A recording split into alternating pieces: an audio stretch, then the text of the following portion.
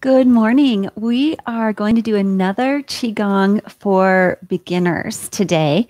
And in this, we're going to be looking at Qi and the idea of your Qi and moving your Qi. I'm just going to see if there are any questions before we get started.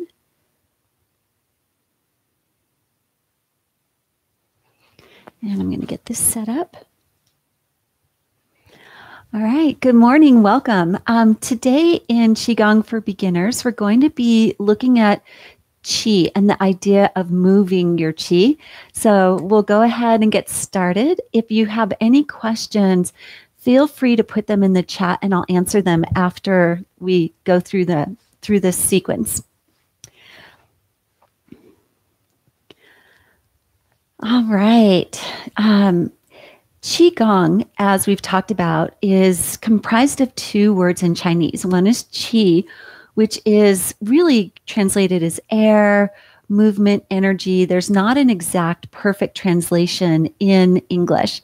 And then gong, which is skill. So we are practicing being skilled, moving our qi.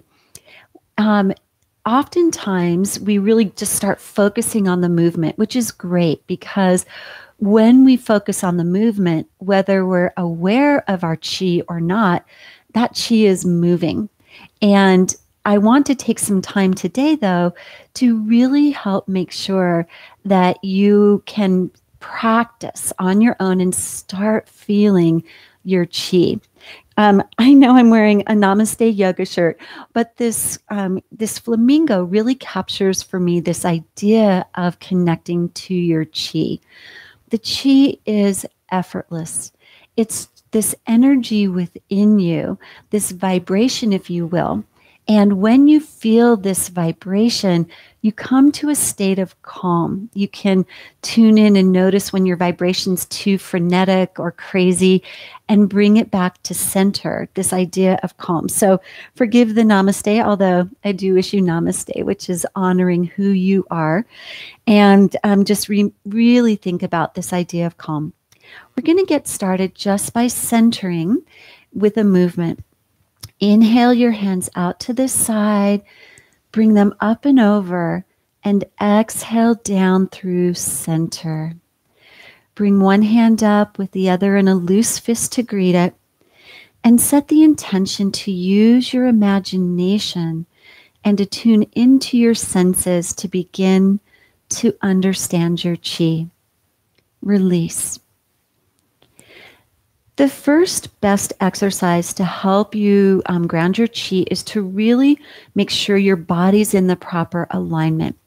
When your body is centered on the earth, you can begin to imagine this drawing up of energy from the earth and this drawing down of energy from the heavens. And I'm going to give you two key points to begin. We call it your mind's eye, but imagination is also a great way to think about it.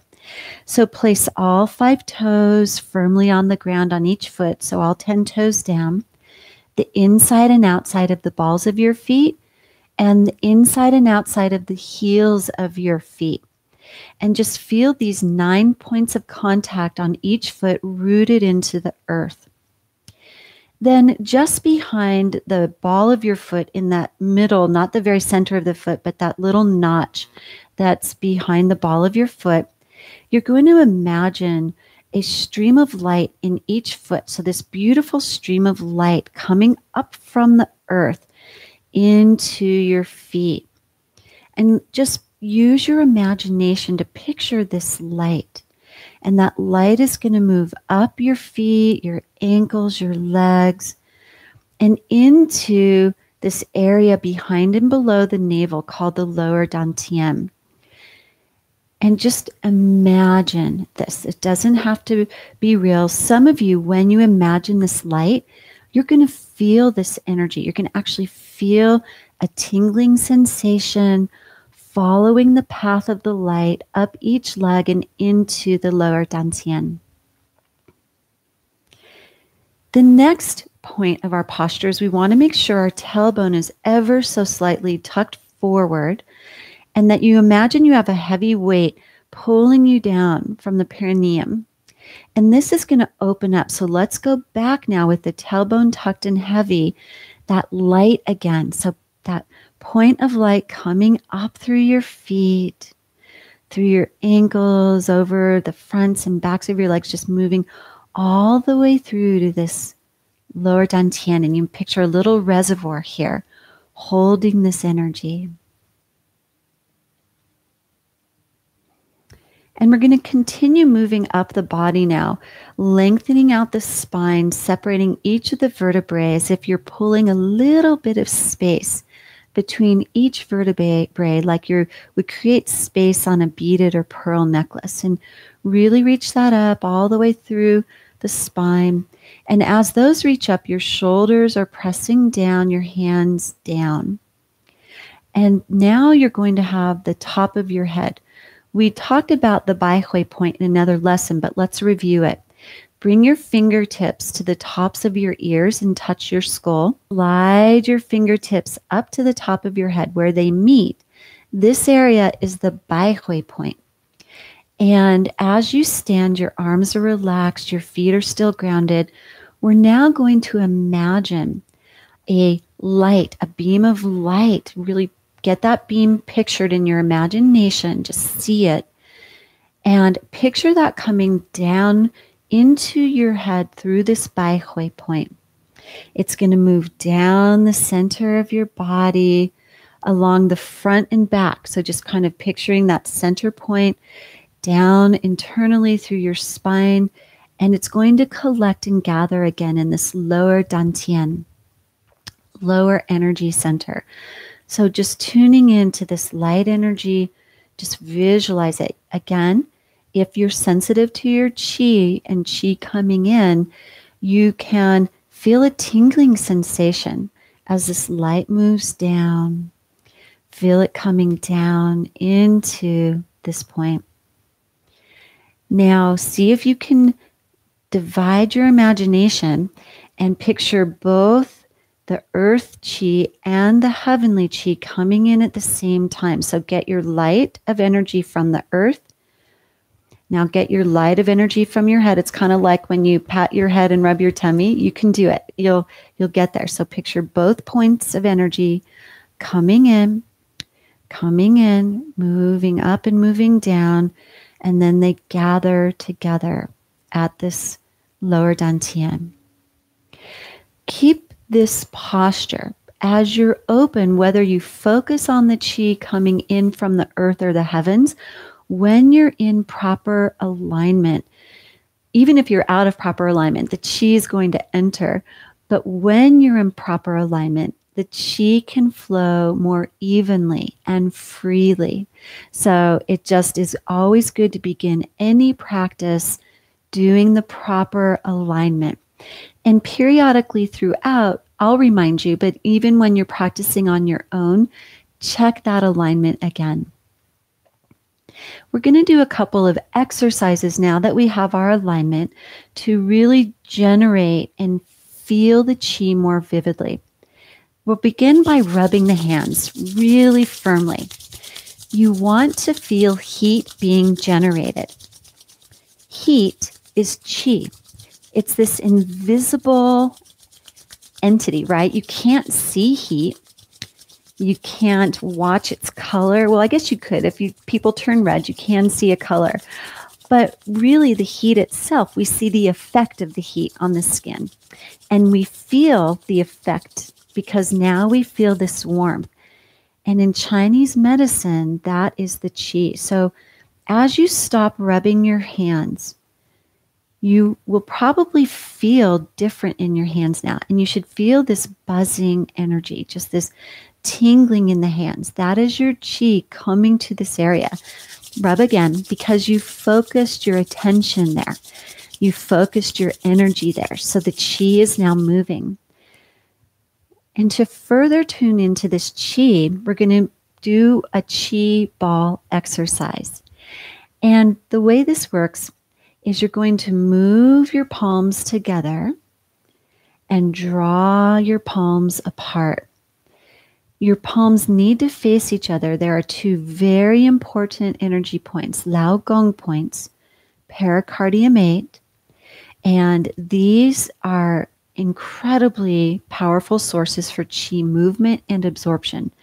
Just like the top points on our feet and on the top of our head, this is a point. So as you press, you should almost feel a magnetic resistance, just like you're pushing something in. And as you open and expand, it's almost like stretching taffy or stretching slime, if you remember that as a kid, pulling apart and feeling that energy and pressing in. For many of you, you'll feel the energy better when your hands are closer together. So just keep your energy close. As you pull further apart, people more sensitive to chi, you can see how far do your hands go before you notice the chi energetic dissipate.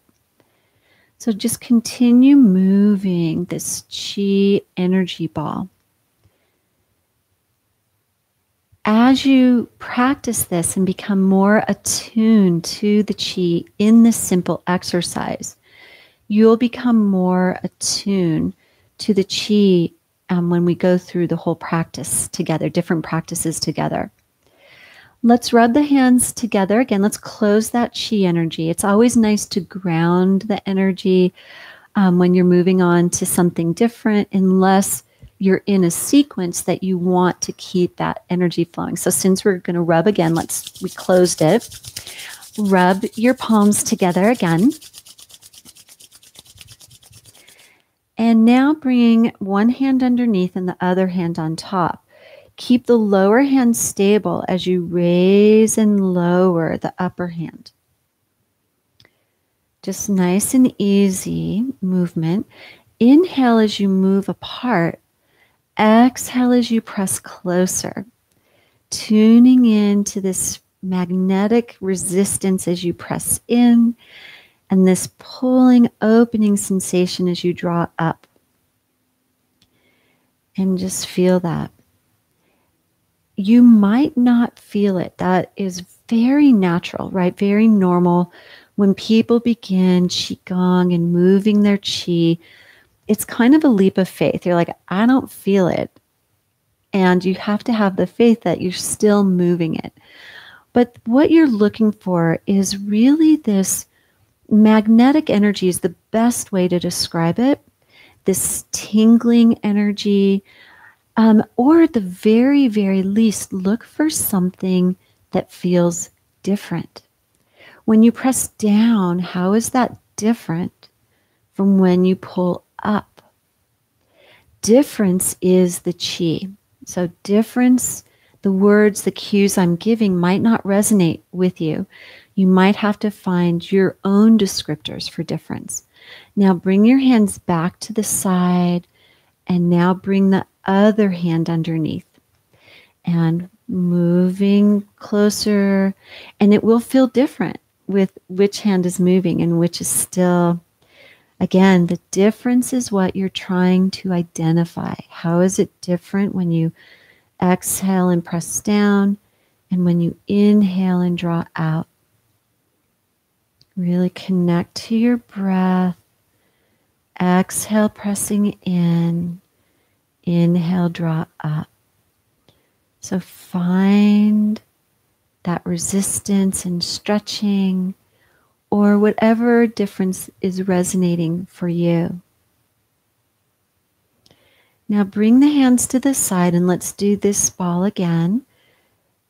Hopefully you can feel a little tingling in your palms and fingers.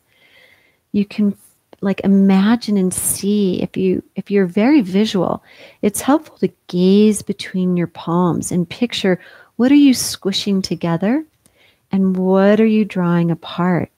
That's another great way to connect with your chi, is to see it. Are you pressing a light beam together and then expanding it? Are you pressing water in and reaching and expanding the water out? Just gaze softly as you inhale and open, exhale and press.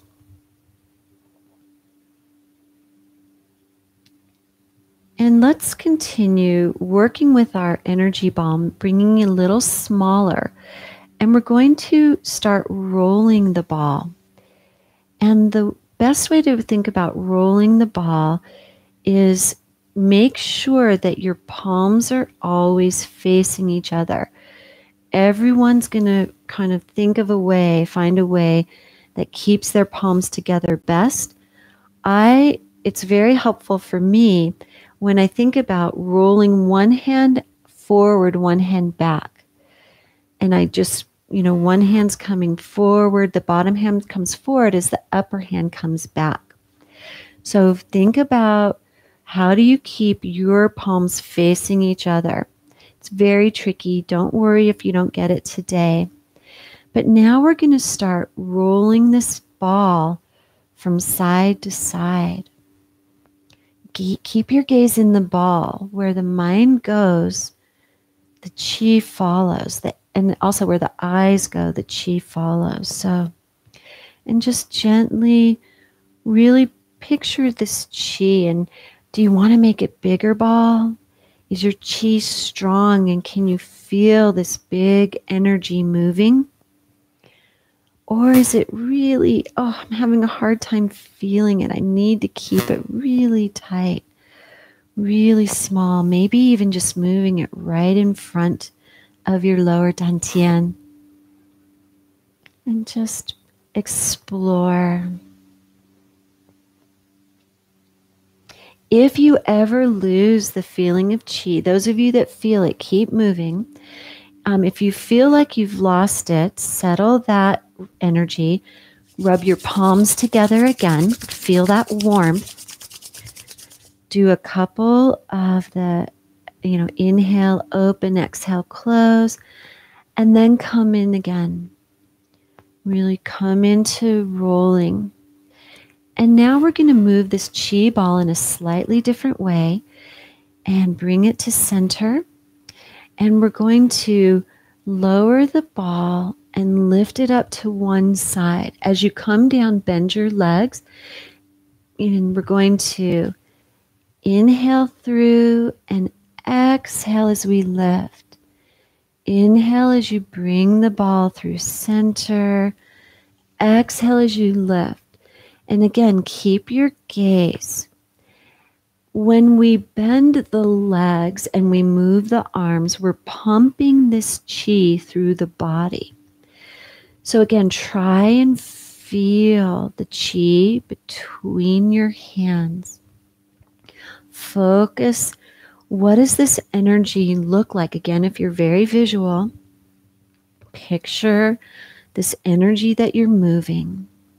Really get a good color or image. And eventually it will become second nature. You do need to practice. It's Qigong, developing skill. So don't worry if it takes you some time. All right, let's come back to center.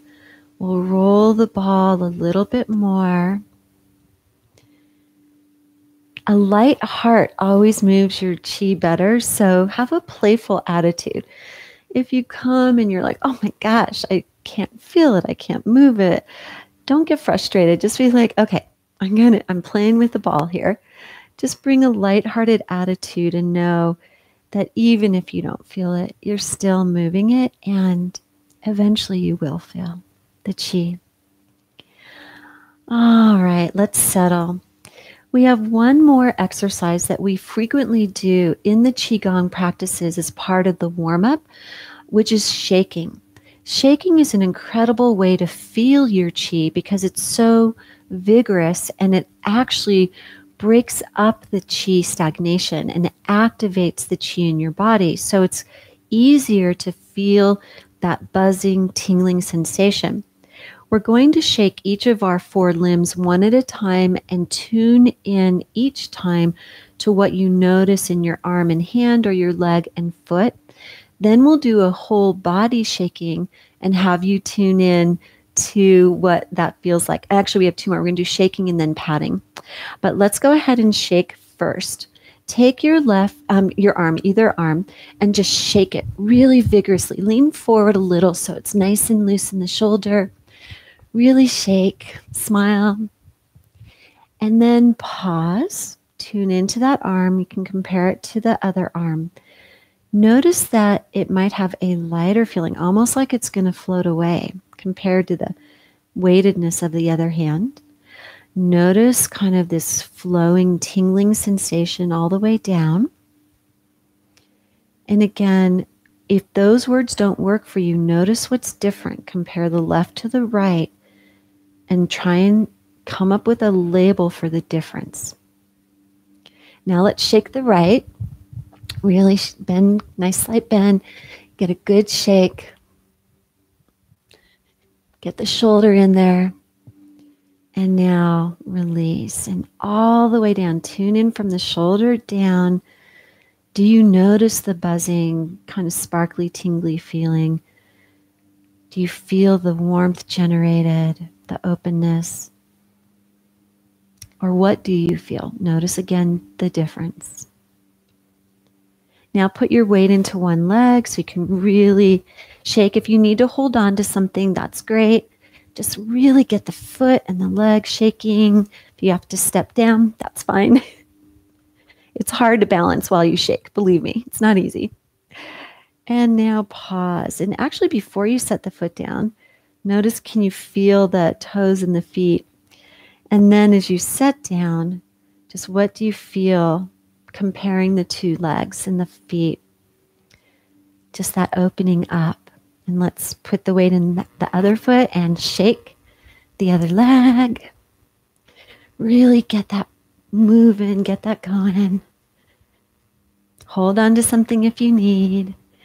And just tune into the buzzing before you set the foot down. Because as you set it down, you're going to have that transfer to the earth. And then tune in. So practice those methods, and we're going to do one more method for you to practice to really feel the chi in your body.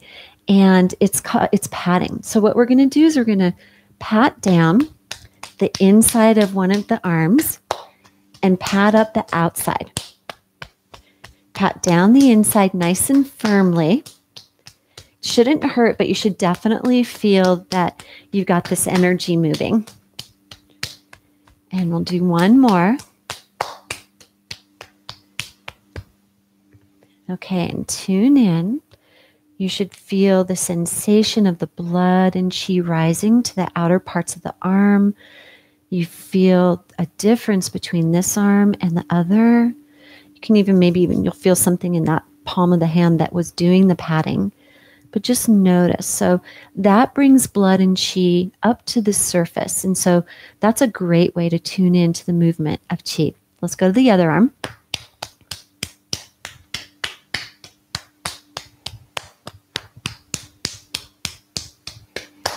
Really try and pat all of the places. You have a lot of meridian points on your arms, inside and outside. This is just great to do anytime during the day, whether you're focusing on chi or not. We'll do one more.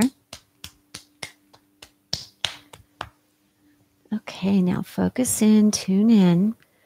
And both arms should probably still feel the invigorated. The one that you just patted more invigorated than the first. And that is chi, that warmth, that feeling, that buzzing sensation coming to the surface of your skin. That is your chi. And again, if you need a different label, how is your arm different after patting than before? If you notice no difference, it's just going to take you more time to listen to your body. We just tune out our bodies. There are so many distractions in the world around us that we stop listening. And Qigong helps you listen to your body again for healing. There are also leg patting exercises that you can do. And let's go ahead and we're going to pat down the outside and up the outside of our legs first. Really nice and firm. Your legs can handle a little bit more pressure. We'll do one more time here. And now let's pat down the back of your legs. And then up. One more time. Actually, we'll do one more now. And now we're going to do the insides. Do loose fists for the insides or palms. You might need to step your feet a little bit wider apart.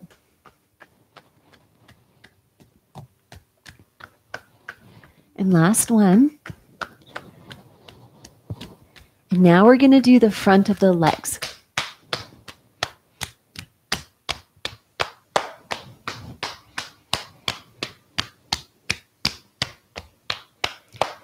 Last one.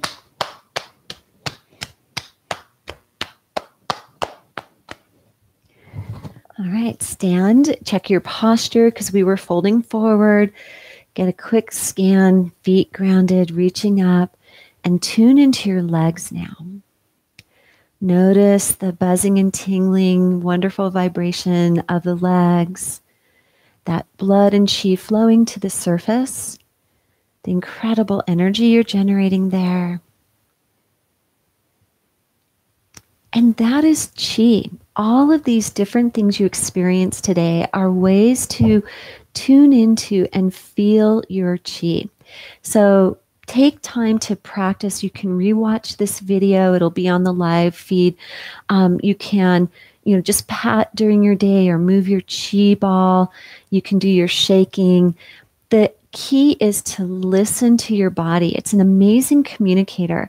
And when you become more in tune with your chi and you can listen to your body, eventually you'll be able to hear when illness is setting in, before you get very sick, when disease is setting in. And that is how Qigong can help you with your health and longevity.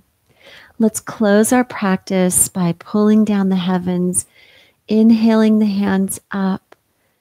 Exhale through center. You might be more sensitive to the chi you're gathering in and moving now. That would be so cool. Inhale up. Exhale down. We'll do one more. Inhale. Exhale down through center. Step your feet together. Place your hands on the lower dantian, one hand on top of the other.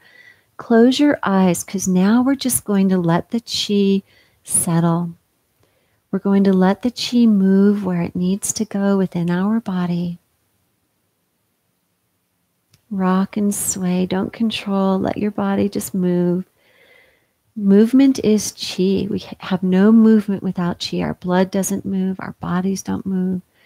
So if you focus on movement, you're focusing on chi. Take a couple of deep breaths.